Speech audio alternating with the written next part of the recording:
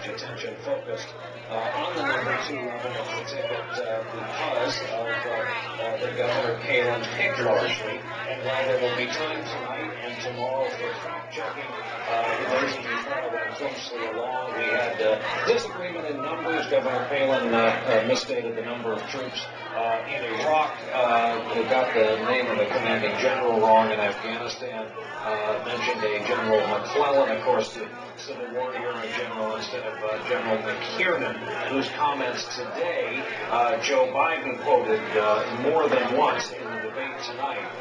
In addition to Tom Brokaw here with us in New York, in our studios, is the only woman alive to know what Governor Palin went through tonight, former New York Congresswoman Geraldine Ferraro.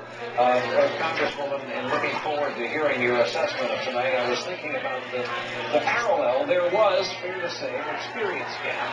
You were, after all, debating the man we now know as 41 before, what, a total of 6 years in the House. 6 years in the House, where we had debated all the issues that were facing the country at that time in 1984. So how do you think she did tonight? I have to tell you, when I was coming to this thing, I was coming from 2 different directions. Number one, as a woman, I really wanted her to hold her own and to do okay. I was worried about her because of how she had been with her interview with David Phillips, and the fact that she was such a upset and I really wanted her to get up there and do a good job. And I think she did. I think when it comes to the debate itself, it was a bit I